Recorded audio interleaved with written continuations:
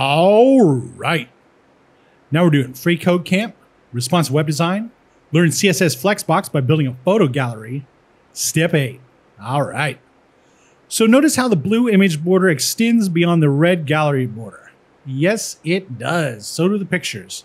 This is due to the way browsers calculate the size of container elements, all right?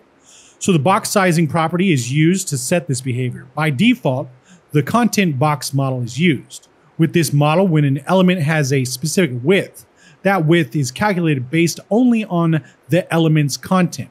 Padding and border values get added to the total width, so the element grows to accommodate these values. All right. So we're going to try setting box sizing to content box explicitly with the global stars selector. At this point, we will not see any changes because we are using the default value. All right.